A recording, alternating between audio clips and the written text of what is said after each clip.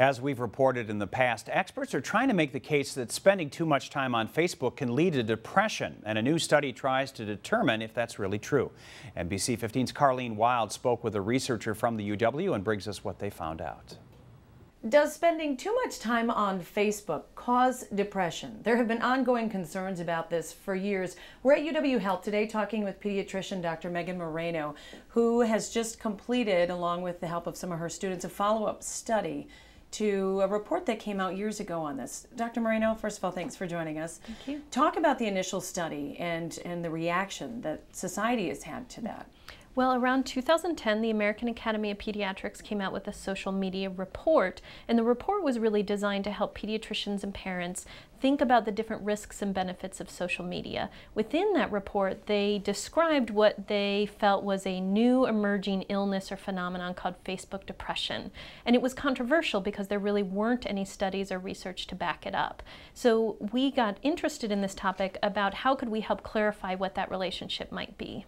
And your findings are what? This was a study that you completed fairly recently. Yes, it was. It was a study led by Lauren Jelinchik, who was a public health student at the time, and she was really interested in if we could really accurately capture Facebook use. So we used a real-time method where we captured people's internet use throughout the course of a day and their Facebook use, and then we did depression screenings to see whether the time spent on Facebook was associated with reporting depression symptoms, and we found no relationship.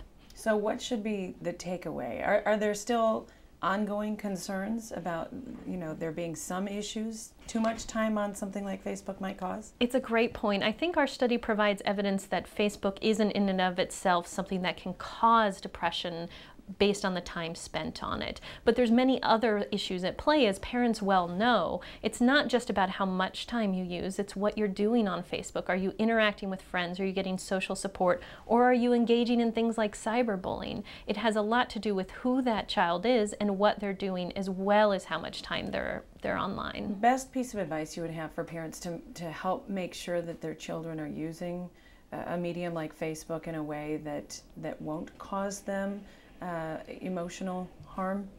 That's a great question. I think parents sometimes are a little nervous about the idea of Facebook because it's so new to them, but we also know that parents are experts in their children and they're experts in things like safety. So I think parents can really rely on the skills that they have to determine if their child isn't acting right, if they don't seem like they're very happy, and being able to ask questions about what's going on in their life and how are they doing. Okay, but otherwise the concern about it actually creating or causing depression, not something parents necessarily need to be concerned about. I think we can be more reassuring on that based on what we found in this study. All right, Dr. Moreno, great insight. Thank you so much. Thank you.